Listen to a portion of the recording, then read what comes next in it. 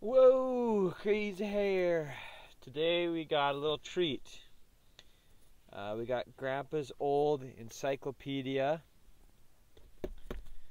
Then we're doing his little book. And then we're doing how to be a mindful drinker. We'll start with the encyclopedia. Random page. Here we go. I'm only going to do half because, they're big pages, so. It is estimated that the committee saved the government hundreds of millions of dollars. This investigation first made the hitherto obscure Miscellanean a national figure. Vice President and President. As the Democratic Convention assembled in 1944, the big city bosses, Edward J. Flynn of New York City, Frank Hague of New Jersey, Edward J. Kelly of Chicago, Robert Hannigan of St. Louis, convinced Franklin D. Roosevelt that Henry A. Wallace's radical pro-Russian sympathies would endanger the ticket in the South and in metropolitan areas. Roosevelt then wrote a letter to the convention suggesting Truman or Justice William O. Douglas as possible vice presidential nominees. The bosses preferred Truman, who was nominated on the second ballot. When President Roosevelt died in April 12, 1945, Truman was sworn in as chief executive, asking newspaper friends to pray for me. He knew his limitations, especially since Roosevelt had not consulted him on major domestic or foreign problems since the election 5 months before. It is doubtful that any president entered the White House more unprepared than Truman. At the outset, however, he had only to preside over the final conquest of Germany and Japan, for the plan of victory had been fixed and put into effect before he took office. On April 25th, Axis defeat was so assured that he addressed the United Nations Conference on International Organization at San Francisco, California. He urged creation of a strong and lasting organization that would make future peace not only possible but certain. On May 8th, he announced the surrender of Germany. In July, he authorized and later announced the virtual destruction of Hiroshima by the first atomic bomb. On August 14th, he announced Japan's capitulation. Truman's own legislative program, which he called the Fair Deal, and which proposed even more far-reaching domestic reforms than Roosevelt had sponsored, was first presented to Congress on September 6, 1945. It began the breakup of the artificial coalition which had backed Roosevelt through depression and war years and which had offered its support to Truman on the assumption that he would lean toward the conservative side. Conservative elements of both Republican and Democratic parties, the latter principally from the South, blocked enactment of Truman's domestic program until he was eventually forced to abandon most of it. The pressure of foreign problems after 1947, as during Roosevelt's third term, gave Truman good cause for subordinating controversial domestic issues. Serious strikes in several heavy industries hampering production of consumer goods embarrassed the admittedly pro-labor administration. A politico-economic crisis occurred in August 1946 when a railroad brotherhood strike threatened to tie up national transportation. Truman asked Congress for a law to draft into the armed services anyone refusing to work in industries taken over by the government. His request embittered certain labor leaders, even though Congress refused to grant it.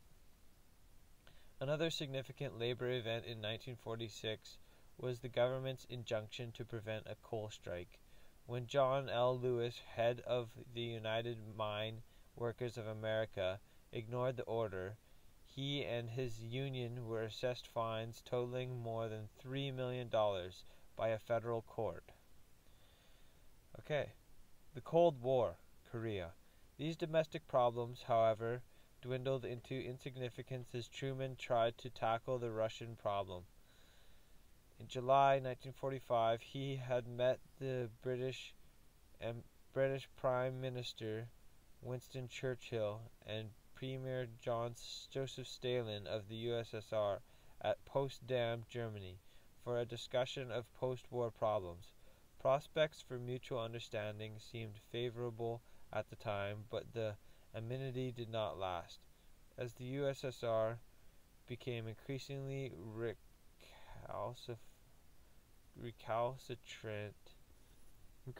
recalcitrant, and then openly hostile, Truman was forced to ask for the resignation of Henry Wallace as Secretary of Commerce. On September 12, 1946, Wallace had delivered a speech in New York City undermining Secretary of State James Burns' position vis-a-vis Russia at the Paris Peace Conference. Truman nominated West Harriman, former ambassador to Moscow, to replace Wallace. When Harold Ickes resigned as Secretary of the Interior in a dispute with the White House over oil tidelands, Truman replaced him with J. Krug. On the resignation of Burns, Truman was named General George Marshall, Secretary of State.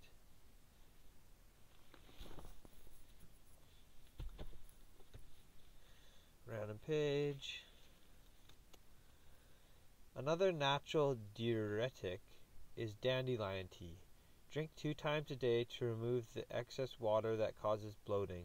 Or boil juniper berries in a pot of water and drink about 4 ounces of dilution after it cools.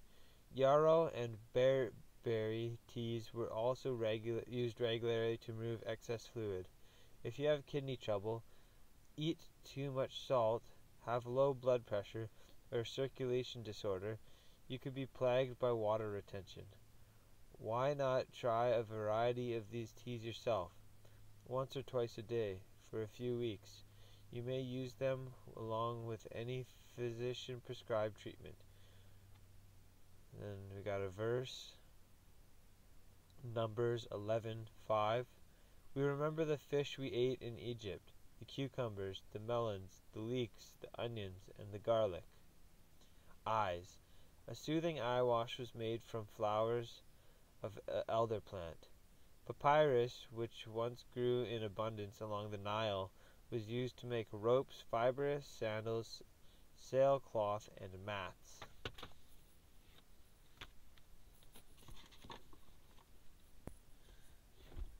Okay, 1 page from this.